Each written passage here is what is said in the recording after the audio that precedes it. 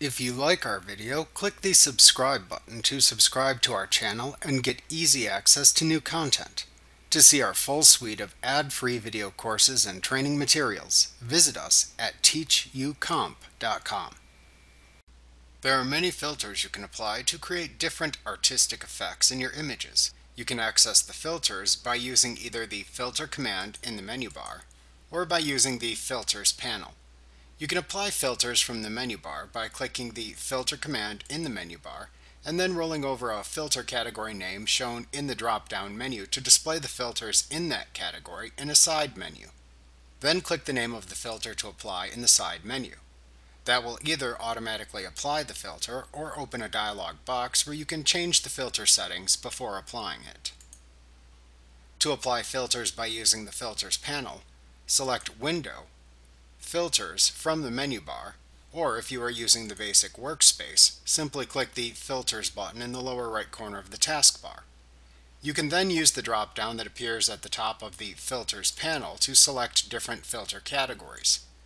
After selecting a filter category, the filters within that category appear in the area below the drop-down. Click a filter to apply the filter directly to the selected layer. If the layer contains vector graphics, Elements offers to rasterize the layer before it applies the filters. You can click OK in the message box that appears if this is the case to rasterize the layer and then apply the style. The settings of the selected filter will then appear below the selected filter. You can change the available settings, which vary based on the selected filter, to change the filter's appearance. The changes appear in the image as they are set. To finalize the settings you have applied, click the green Commit Filter Effect button. Alternatively, you can click the red Cancel Filter Effect button to cancel the filter. You can also apply a filter by using the Filter Gallery window. To open the Filter Gallery window, select Filter, Filter Gallery from the menu bar. You can adjust the preview of the selected layer by using the controls in the bottom of the leftmost pane. The Filter Gallery lets you apply some of the available filters independently or in layered combinations. You can click an effect category name, shown as folders in the middle pane, to reveal the individual filter effects within that category. You can then click one of the filters in that category to view its filter settings within the rightmost pane. Then use the sliders, color boxes, and drop-downs that appear in the right pane to change the filter settings for the selected filter. You can see how these changes will affect the image by using the image preview within the leftmost pane.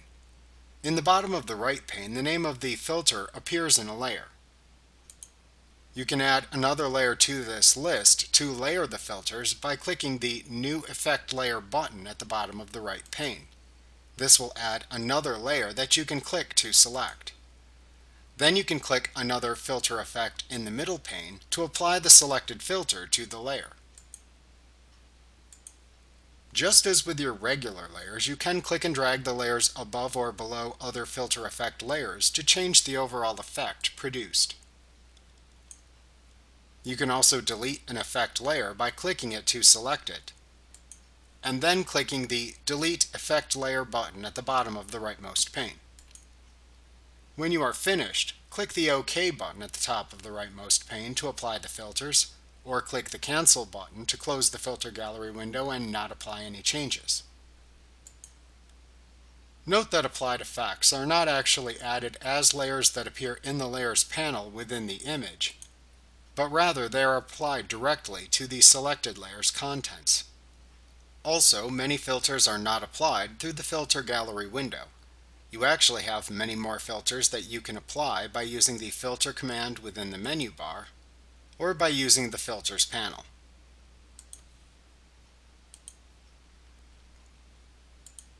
Before applying any filters, make sure that you do have the correct layer selected in the Layers panel. However, if you make a mistake after applying a filter, just remember that you can use the History panel or the Undo command to reverse your mistakes. Remember to click the subscribe button to see more of our videos.